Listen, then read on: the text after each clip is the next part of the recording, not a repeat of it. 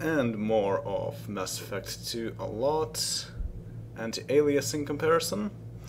This is combined 1/2 supersampling and 4 times multisampling, with also multisampling transparency anti-aliasing. And I don't think the transparency anti-aliasing is working all that well, because I don't really see any anti-aliasing on this at all. But this seems to be much improved. So let's just take a look at what both the performance and the visuals look like. I am quite curious to see.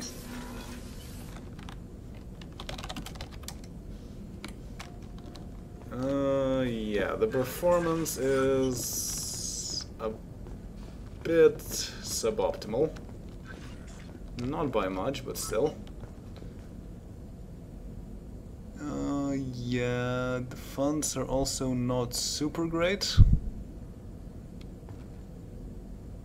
And I can still see the 1 pixel size lines over here. And I can see them very clearly over here.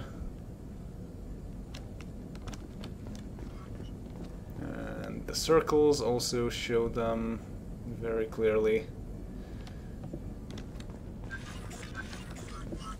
So yeah, it's not great. It's both slow and not quite as good as the other options are.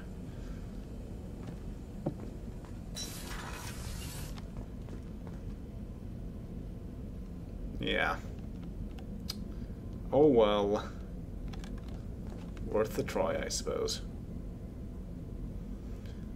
And this might be the last one, but I also want to check what happens if I change the level of detail settings.